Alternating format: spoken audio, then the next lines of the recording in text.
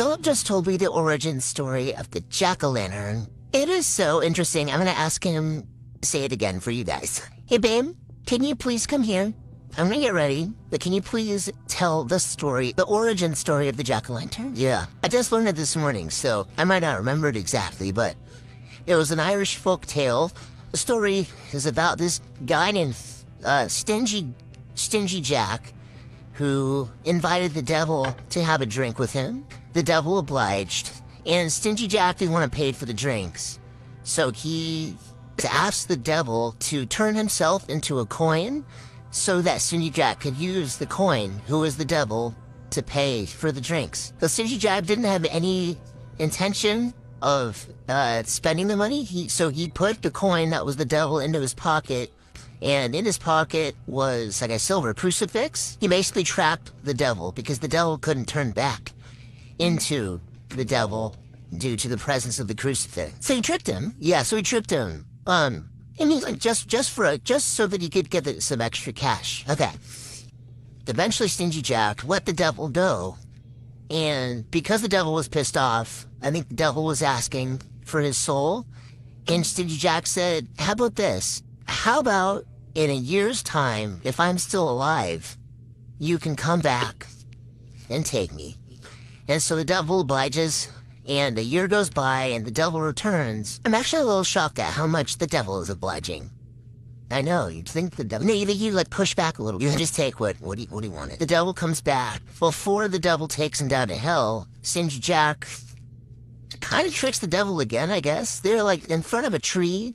He convinces the devil that the devil should climb the tree and, like, take a bite of the fruit up there. Which is kind of funny, because the devil's usually the one convincing people to take bites from fruit.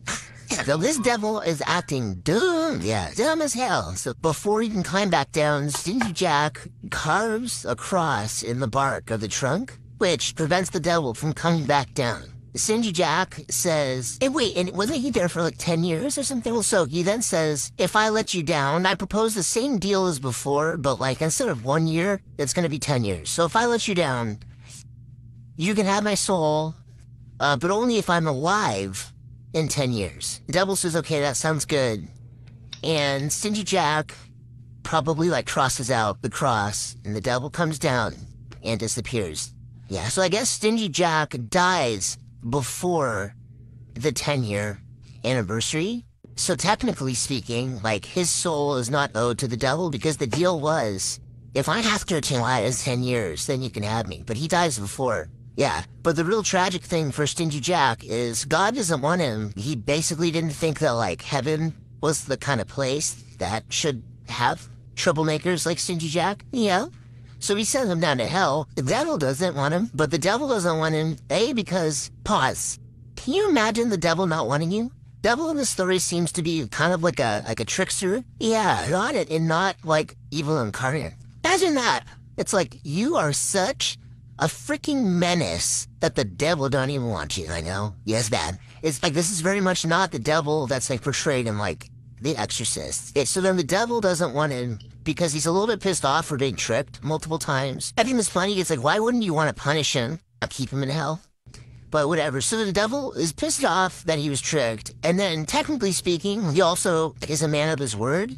And so he's like, well, you know, like, you died before 10 years elapsed. So, like, even if I wanted you here, I would have to go back on my word. Yeah. So I guess the devil's also honorable. He doesn't have a home in heaven or hell. Oh, I guess purgatory isn't an option for him. But, anyway, the devil condemns him to wandering the nights as... That feels like purgatory kind of thing, yeah. But I think it's on Earth. Condemned to wandering the nights on Earth as, like, a homeless spirit carrying a burning coal to light his path. Jack gets an idea to, like, hollow out a turnip, and then he puts the coal in the turnip. And so Jack, the spirit, wandering around at night, was known as Jack of the Lantern. Okay, how freaking cool is that? Jack of the Lantern, yeah. Jack the freaking menace of the lantern with a coal in a turnip. The Irish folk is given the Gaelic dialect and just the way Irish people talk. They shortened it to Jack-o'-lantern. I love it.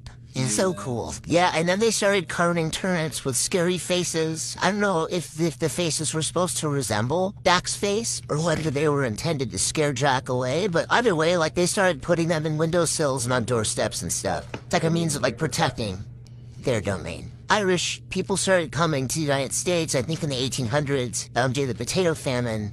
Gourds, pumpkins primarily, were a much better canvas for these jack-o'-lanterns, and so they transitioned into using them instead of hollowed-out turnips. There you have it. Whoop!